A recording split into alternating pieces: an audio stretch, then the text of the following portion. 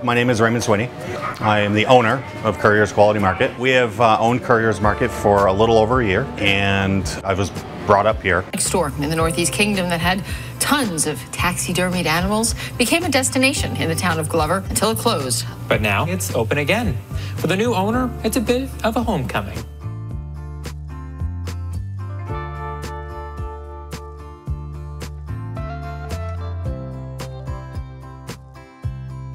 I've worked here back in the late 80s for Jim, and I just wanted to see it keep going. This is really the hub. This is where everybody gets to catch up with each other, check in on each other. My husband is here, I think, every single day. It is one-stop shopping for sure. All the country store stuff. You can come get gas, and then you can go in, you can get your stuff for ice fishing. You can catch up and see what's going on. If there's any fundraisers in town, you can get a sandwich. Everybody raves about the cooking and the food. We even smoke briskets every Thursday. You definitely will need to get a brisket sandwich on your way out. You should talk to Doug real quick. He's got all kinds of things. We smoke our own salt. That's a big thing we do. Also locally smoked maple syrup from Colburn Farms here in Glover.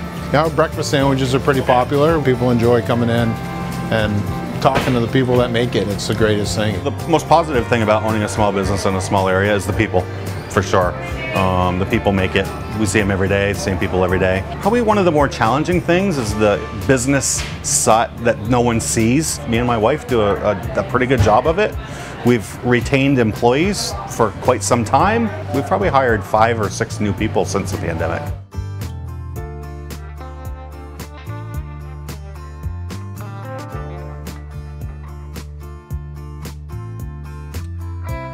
Some of the small stores have closed because of big business coming in. I think it's drove them out. It doesn't have to take a Walmart very far away to hit that certain community if the community is not driven to support that local business. A lot of people don't like the super Walmarts of the world, or our prices probably are a little different than Walmart's. But in the same token, they'll go up there and I'll hear people say, oh, you're cheaper on this week. Or the meat, they shop here for the meats. They know that they can ask for a T-bone steak and we'll cut it right in front of them. Small communities, that's what they want.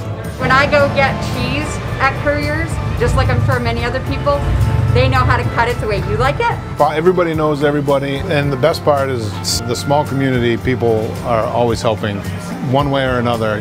There's been people that come up and help me with little things around my house that I have never met until I cooked here and made them sandwiches, and we just grow friendship. It's a community-driven store for sure. Without the community support, it wouldn't be here.